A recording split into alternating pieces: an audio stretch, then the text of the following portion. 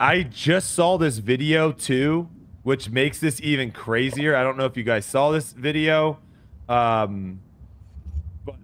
let's run it. Run the video, Silas. Hopefully the audio works here. The walk off. I'm dropping out. Last throw of the dynamic this open. Never done this before. Here we go. Oh my god. This is so weird. Oh, that was not a good grip.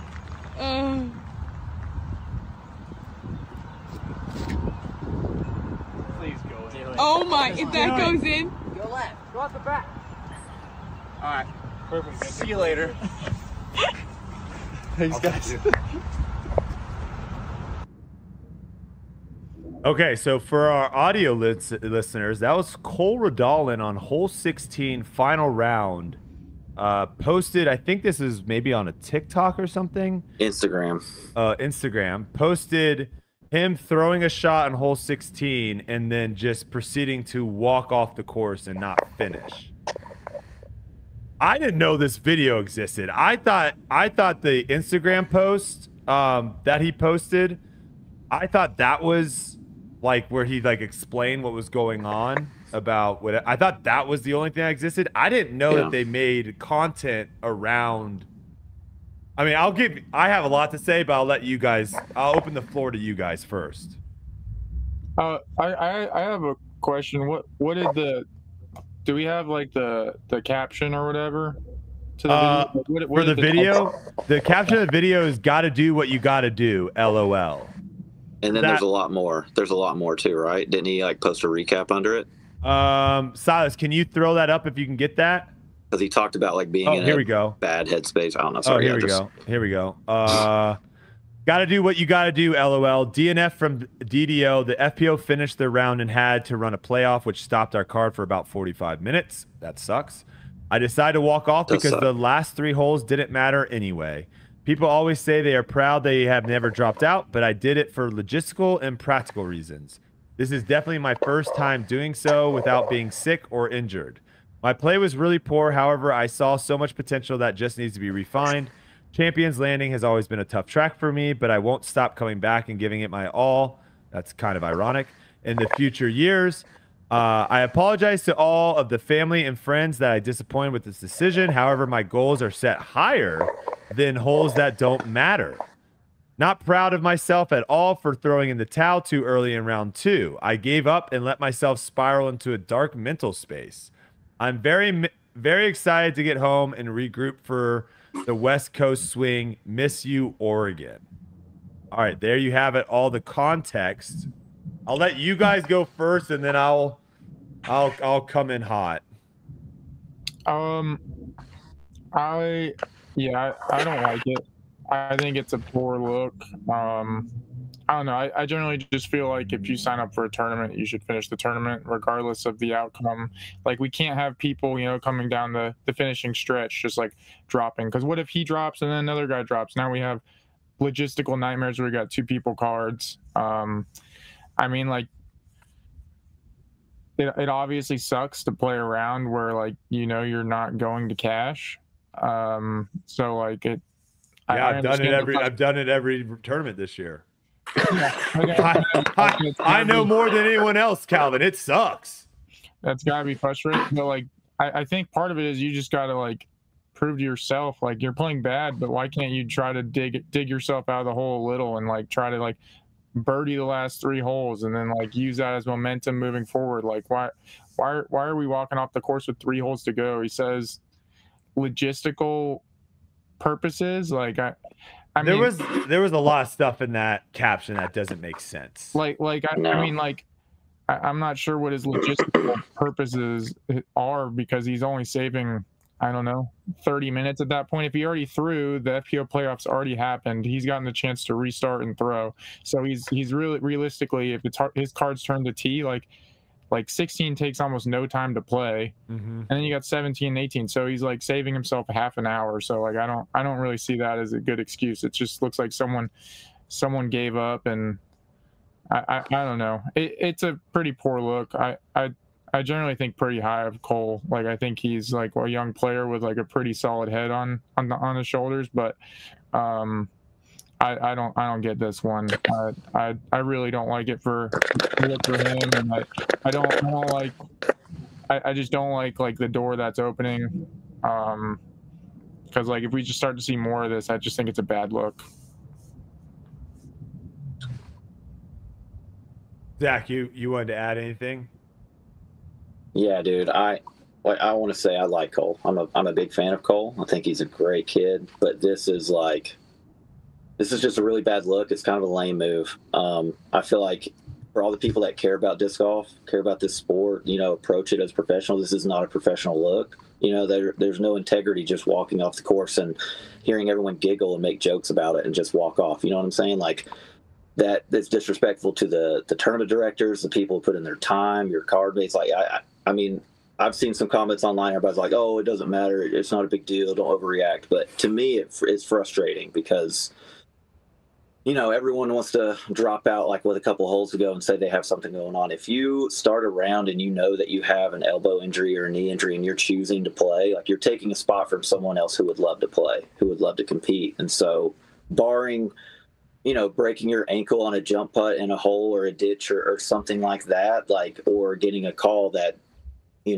someone in your, family like had an emergency or something, like you should finish the round. Like that's, as a professional, it's not just to play. You're supposed to show up, play the course the correct way, keep score, hold everyone accountable. Like that's all part of it. And it's just, I don't know. It's a bad look and it's frustrating to me because I'm someone who's dealt with injuries the last 3 years quite a bit. And so if I can go out there and finish a round, bro, you can finish playing 3 holes, Did you guys read? I haven't read any of the comments on this. Did you guys read the comments in the Instagram or on Reddit or anything? Yeah, there's some people that are, it's like 50-50. Some people are like, bad look, and then other people are like, oh, he's a kid, it doesn't matter. And like, to me, it always matters. It does matter. You have sponsors, you're representing people. So I don't know. I think it's a bad look, bro. This is where I think right now disc golf as a sport is in a very pivotal spot right now, because it seems like there's a lot of people on one side and there's a lot of people on another side for a lot of issues, and the sport can either go with this way or this way. It can't really do this. It can't go over here and then come back here and do this way, right? And there's another topic we're going to come up where it's the same exact thing. There's some people that are like, I hate this, and there's some people like, this is awesome. Disc golf, and really honestly, at the end of the day, it needs to be the Disc Golf Pro Tour, right? Because my idea for sports, and I've said this from the very beginning with Ultimate Frisbee, is Ultimate Frisbee is a sport that no one owns, and there should be people that play it all over, right? There should be people that go out and play pickup on the beach. There's people that play it barefoot. There's people that play it by the wrong rules. There's people that play it with multiple people, like 20 people, 20 versus 20. And then you have like the professional side. And the professional side decides how they want the sport to go. I think right now in disc golf, everyone is kind of looking at the Pro Tour as this is what all of disc golf should do. And so if you want to keep disc golf weird or cool, like that's fine. But like that to me should be like its own sector. I don't think everyone that plays disc golf needs to play it by the same standards. Like I don't think people need to be super serious when they go play disc golf. And that's where like right now the divide needs to happen. Something like this. This is the major issue. This is the big issue, the big problem. Cole's a top player. Cole's a top player who is making a mockery out of just leaving a tournament. It would be one thing if he was like, guys, listen, I just waited 45 minutes. I'm playing like trash. I'm leaving. And not post anything about it. Everyone speculates what's going on. What happened? Is he injured? Whatever. That's still bad. But him posting and making it a joke and acting like, yeah, it sucks. Waiting around 45 minutes to have to play. We'll get to that in a second because that's a whole different issue. But making like this makes disc golf look bad. This makes disc golf look like it's a joke. You wouldn't see this in an actual professional sport. You just wouldn't see it. And if you did, the entire fan base would come after that person. and say this is ridiculous. And the fact that we have people thinking like, oh no, it's who cares? He's just a kid. Who cares? No. What? What are we doing here? He just walked off a course. This is crazy. I will never understand the people that think something like this. If you want disc golf to be super small and no one take it seriously and people think it's a joke, this is what you're going to get. Yeah. The giggling and the laughing really, like when I watch the video, I'm just like, because I talked to one of his buddies who said he's had a history of not playing well in Emporia. Like these courses might be in his head. Like he, you know, because if you look at Cole, he throws the disc really far. He's a great putter. Like he has a skill set. He should be able to kill it here. I mean, he won Ledgestone, which is kind of a course that's similar to this style. Sure, and the fact that, you know, maybe it's in his head, whatever, but that when you watch that video, that doesn't look like someone who's really down on themselves and bumming, and no, it just looks like a joke. It's just unacceptable. I might say something that people don't want to hear, but I'm going to say it anyways because I don't care, right? I think we have gotten super soft. I think we have gotten this idea that it's okay to just say, I'm not in a good mental headspace. I'm dealing with issues. Stuff's going on. And then everyone just hands up like, oh, we can't criticize this person. Like that is such a new thing. Yeah, we are in a dark, you do go to a dark space when you start playing terrible. Trust me, hand up. I've been there multiple times. We've all been there. It's how you react to it, right? Like just saying like, hey, I was in a dark space, guys. I need to go and get my head right. That, I don't know. I hate that excuse. And I feel like it's a crutch that so many people use now is when tough times happen, they just be like, hey, I'm going through something mentally. My head's not in the right spot.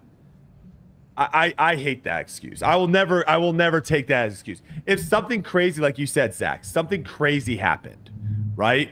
My wife just had a miscarriage. My dog just died. That might be actually a stretch for some people. To us, if my dog died, that would be pretty traumatic. Yeah. But like there are certain things where you're like, oh man, he's dealing with some stuff. But we've seen professional athletes have like family members, parents die the week of an event and they go out and perform. I don't know. What do you guys think? I think we're getting so soft and everyone's just so fine with just like being, oh, he's just, you know, whatever. I don't know. I can't stand it. It makes me sick. Yeah, I think there's a big difference between like what Cole did and then Brad attempting, like take Brad, for instance, it was round one, probably wasn't feeling great.